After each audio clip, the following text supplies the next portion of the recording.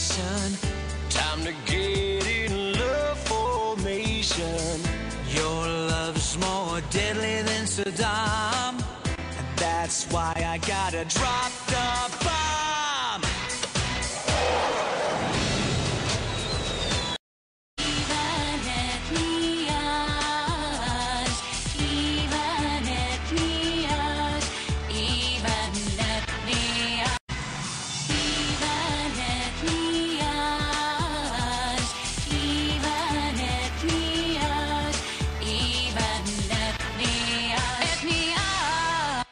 Say, can you rock? Yes!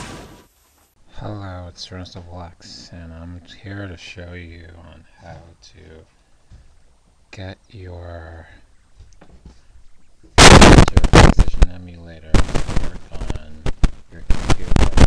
If your operating system is either Windows XP or Windows 7, you are able to complete this task at any purpose necessary. So first, what I want you to do is click on the link that says www.emulator.com, which is below the screen, and just click on pSX 1.13. Just click on it. I don't need to click on it already because I already downloaded it already.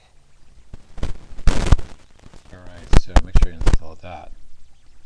Also, for the BIOS, I like you to go to www.romsfordroid.com/blah.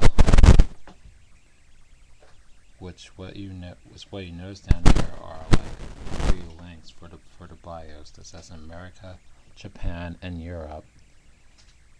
And what I would most likely recommend for you to do is install the one that says America.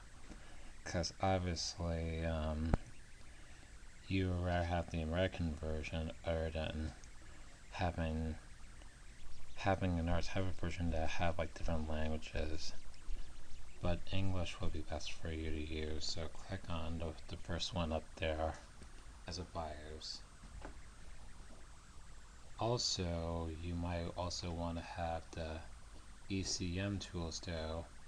Anyway, just in case you don't know what to use for, it's best that you read like all of them first. Please don't skim through, because it's really important to understand on the actual concept for decoding ECM files like so.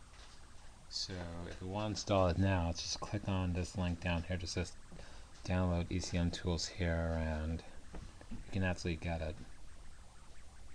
Okay, enough chit chat now. Let's get on with the ROM games of some kind, which is doperoms.com.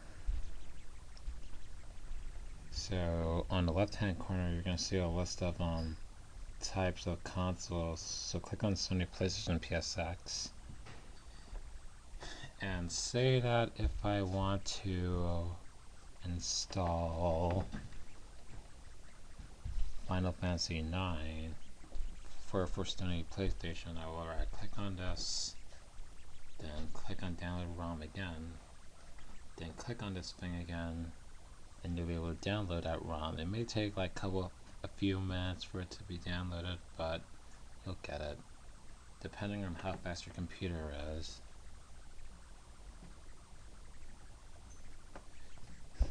So now,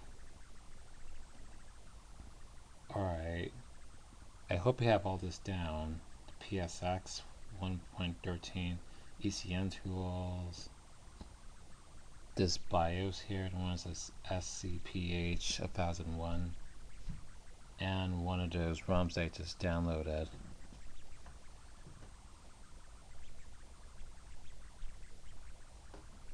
My recommendation is to extract this one and make sure, and first you make a directory like this one I made already.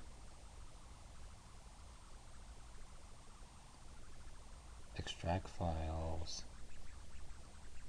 You pick a directory, which I rather put in pSX. Don't pick anything else in here. Just click on pSX and you extract all your files in here. Since I already done it, I don't have to.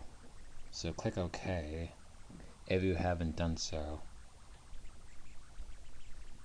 Now for this, click on extract files,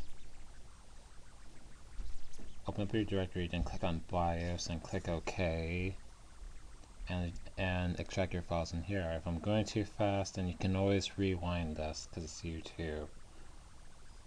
Now for EMC tools, where you extract your files, I suggest you put like almost anywhere as you can find, or set a directory for ECM. But if I were you, put it in CD image. Doesn't matter, as long as you're able to like decode any of them and the game's ECM, then you'll be able to get through of it as well. So what you should have in here in your pSX folder is all of this, the emulator and rest of this. The BIOS should have the BIOS folder should have this inside the folder, and you make sure that you have like this and this out too. So here's the last thing you do. You keep open up this. This may take a while.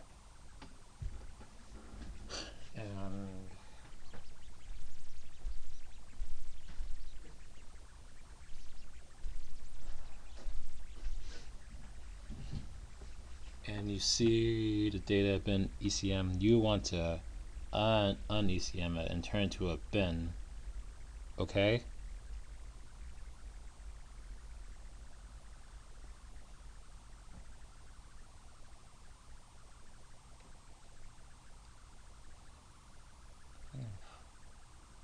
And here's what you do. You drag this out and you put it under here. Place it anywhere in here. Since it's right in there, this is what you do. You drag this and you put it inside an ECM. Once you do that, you should be seeing this too, which is decoding the game.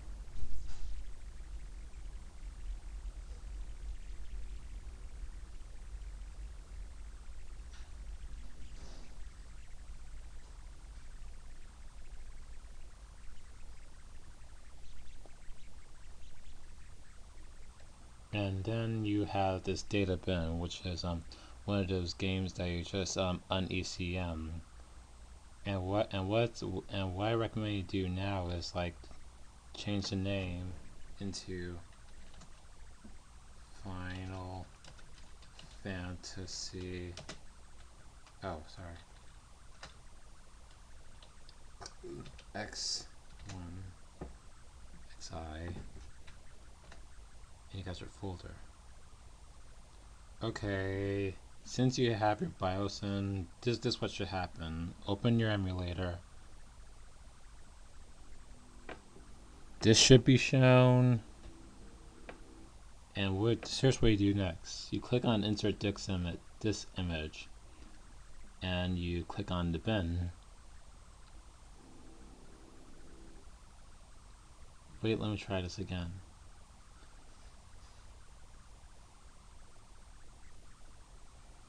This should be shown now.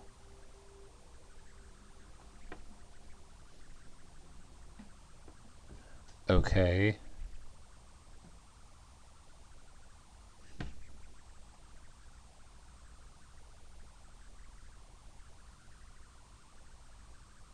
Right. Let me try this again.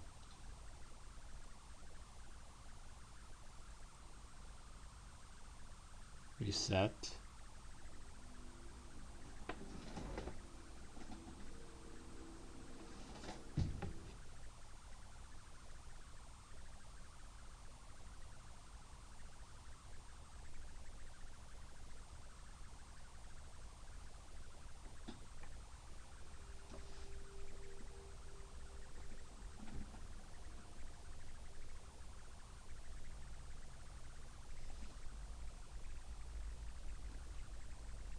Alright, so far so good.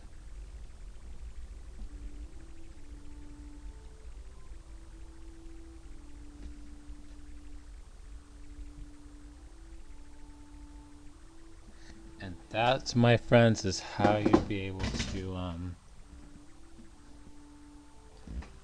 get through with your emulation. You know, we could stop right there and we could talk about the configuration too. Like, just in case you want to make your memory card, you just click on memory card and you click on the ... button and you type in whatever, M card, doesn't matter, to create your memory card. Because just in case your the game requires it, and plus the controllers, just in case you're unfamiliar with controllers, since I'm using the Logitech dual action, I can configure it with my dual action, or none if you're using a keyboard. Alright, but if any of you do have the Logitech dual action, then this is what I would do. Tray up, tray left, tray down, tray right, triangle A,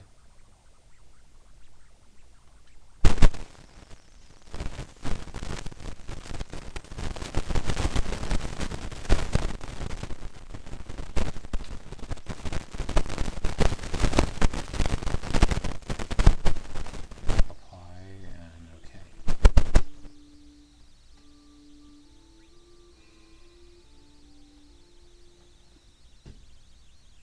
And that's pretty much how it goes on.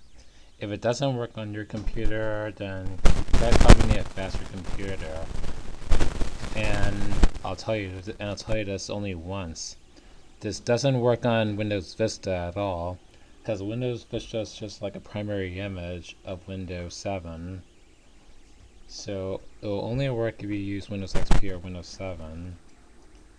And you must have a video card with it as well. Otherwise you wouldn't see any good qualities out of it at all. So this is ZeronesXXX saying, have fun. Peace out, gangsters!